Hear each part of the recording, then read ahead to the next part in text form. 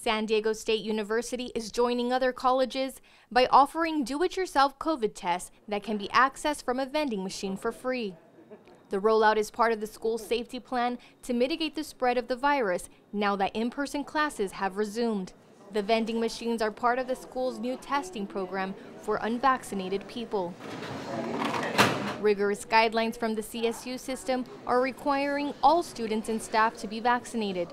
Those who qualify for an exemption from getting the vaccine will have to submit to weekly COVID testing.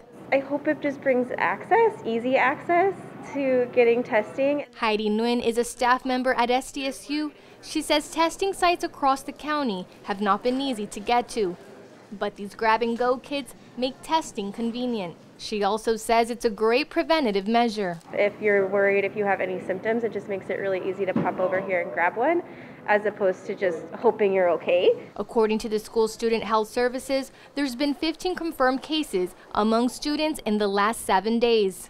Nearly 20 COVID test vending machines have been installed across campus. Each one has a drop-off box, and they're available 24 hours a day.